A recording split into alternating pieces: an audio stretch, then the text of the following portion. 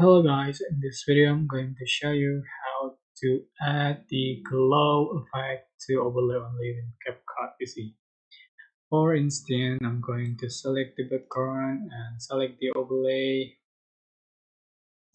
like so, and I'm just going to remove the backgrounds from the overlay, select auto cutout. Alright, I'm just going to add the glow effect.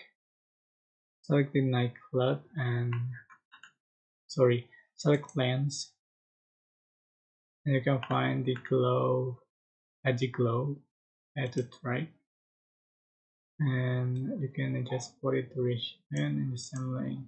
Just play it and remove unused.